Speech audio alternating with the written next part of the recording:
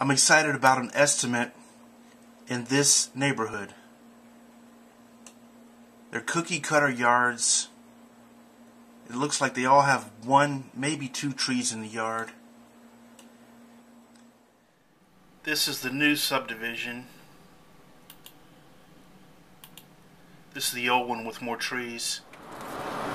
This subdivision was built in the 50s, and I guess they didn't have foresight about all of these oak trees, because a lot of them are buckling houses, the foundations, the sidewalks, a lot of power outages when the wind blows, lots of debris to clean up, a lot.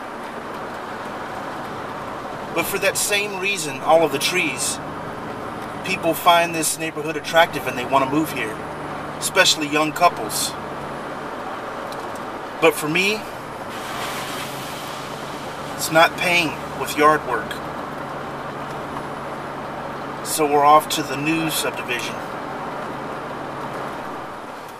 One advantage of this old neighborhood is a lot of cleanup during fall and winter. The leaves fall till almost February. But if I can get in that new neighborhood, maybe I can save up for enough winter. It's time to make it easier for myself. We are in the new subdivision, and they have speed humps.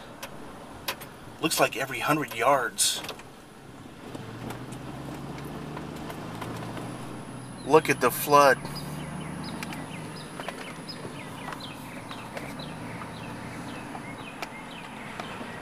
I'd say that yard floods. Okay, this is looking good. We're losing the huge trees. As you can see, there's no big canopies here. So that's good. And the yards are smaller. Getting closer, a lot of turns. Okay, this is one of the yards. Can't see the backyard.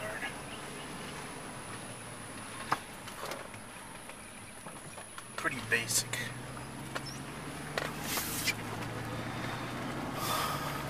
Maybe I should go under 40. That's not big at all.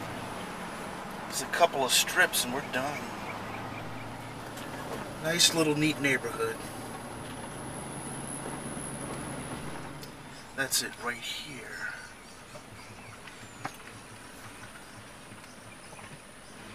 Not much to it.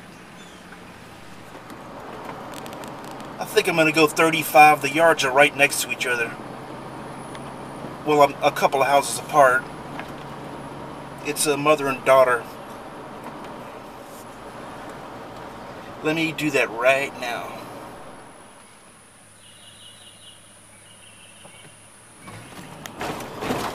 I love speed humps.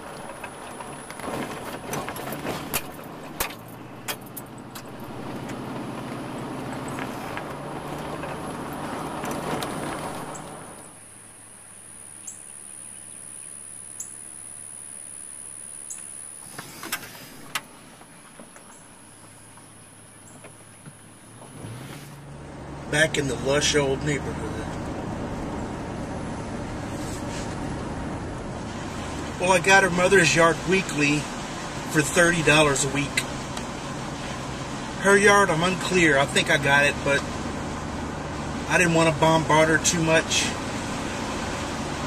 She has health issues. And, you know, this could be temporary, who knows, but for 12 weeks, it's more income. That's how I see it.